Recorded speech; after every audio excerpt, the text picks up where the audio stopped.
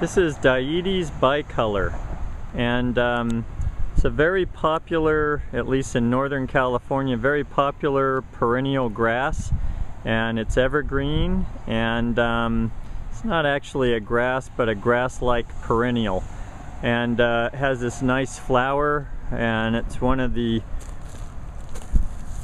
features that people are most familiar with. It's got this yellow flower with kind of a black and orange spot on 3 of the petals. And these occur a good part of the year, at least where we are in Northern California, a hot inland valley. And they have, I've seen some in August were really doing a big flush on their growth cycle.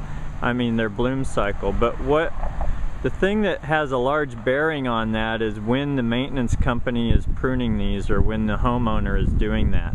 And I'm showing you a situation here, and I'm going to cover it a bit with commercial, because this is so heavily used in our area by commercial landscape architects that I think it's important to cover this.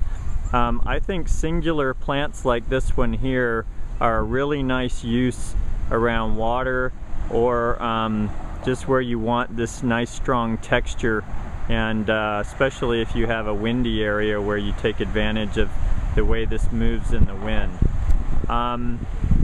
But it's kind of a challenging plant to know how to maintain. When you see these looking the way these do, this is really the ideal. It's entirely green, there's no dead fronds or leaves on there, and the plant just really looks good. But I'm going to show you shortly how maintenance companies treat these, and why they're a little more challenging than these would lead you to believe. This plant that we're looking at here is approximately 5 feet wide and 3 feet tall, and that's pretty much the standard for that. Although when they're planted in groupings, I would say typically they're planted about 42 inches on center is probably a good spacing, and they'll fill that in within a couple of years. What they do is the basal clump divides and spreads like you see here, and that's how the plant reproduces itself. So I'm going to go and look at the other ones that have been cut back, and I want to get into the challenge. Now, if you live in a cold winter area like we do, we get down in the 20s, these can get some burn on them if we get really low 20s. Some of these leaves will start to burn. The problem becomes is how do you clean them up, because only a fraction of the leaves will burn, and what happens is it's hard to get in and clean those out and still have the plant look good. So typically what maintenance companies do is they hack the entire plant down as low as they can. And well, again, I'll look at that in a moment and you'll see what I'm talking about. Here's a median island where they used Dietes Bicolor, and you can see that these were cut back and they're starting to grow out of it. We'll just take a closer look at what these look like once they've been cut back. And you can see that the edges of the plant are all chewed down and they're starting to grow out of it, but you get this dead thatch in here that's really hard to get rid of. The last group that we looked at that looked good, they had cut the plant probably down to about 3 or 4 inches. And these are probably 12 to 14 inches high.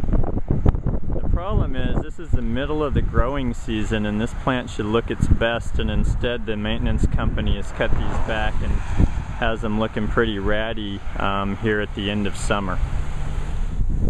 So if you have any say in how these Dietes Bicolor are being managed, I would recommend that you have them cut them all the way to the ground. If you look at this group right here, they're beautiful, they're entirely green, there's none of that brown thatch at the bottom, and they must be cutting these all the way to the ground, and also not doing it very often. I don't see any signs of this having been cut back, so however they did it, there's no brown at all, so they must have cut them all the way down. And I would also suggest doing that probably in the spring after winter, when any brown stuff that would occur because of frost has occurred, and the plant has the entire growing season to grow out of that pruning. And that is Dietes bicolor. Also, just wanted to address water. These are very drought resistant once they're established, even in a hot inland valley and certainly near the coast. And the deer do not eat these. These have been used for a long time in deer areas, and they consistently leave this plant alone.